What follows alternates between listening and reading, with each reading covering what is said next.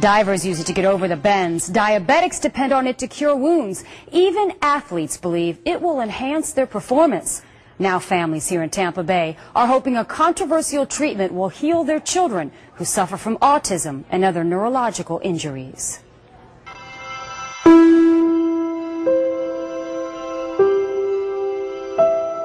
I remember one day I was in there and I said, "Caleb, I love you." Christy Schwady shares her scrapbook of heart-wrenching pictures detailing the hours, days, and weeks after her baby boy suffered a severe head injury.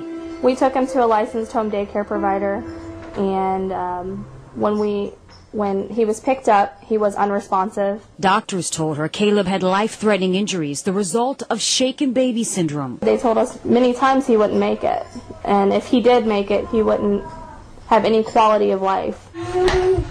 Tyler Sewer remained locked in his own world, struggling with autism and a seizure disorder. He's going to be on medications all his life, might get worse. I wasn't going to take that answer. These two families have very little in common, except a quiet desperation and a shared hope that a controversial treatment will heal their precious children. They are using at-home hyperbaric chambers to deliver oxygen therapy to their loved ones.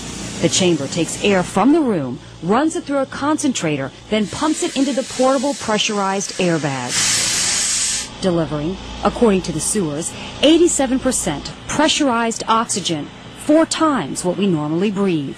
The theory is oxygen will reduce inflammation and improve circulation in the brain.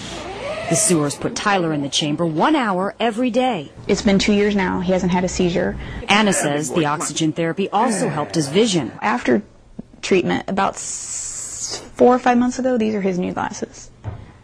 And his eye doctor is just amazed. Dr. Christopher Morrison isn't surprised these families are seeing improvements, but warns the home chambers can't reach the same pressure as a hospital-grade chamber. And he says there are risks. Because you can cause harm, obviously, if you're getting some unwanted molecules in the air that you're breathing. Still, he says the research so far is promising. We found that, at least through PET scanning and SPECT scanning, that we actually are changing the metabolism and improving the circulation of the brain in some of these patients. Treatments are expensive, costing from $100 to $500 a session in a clinic, even more in a hospital. And then the child and the adult will get in. The Salama Grotto, a local nonprofit organization, purchased a number of home chambers and allows families like these two to use the chambers for free. Now, they're trying to get the word out. We've been so blessed by the opportunities that he's been given to heal, that I hope that other families are able to benefit from something as great as that.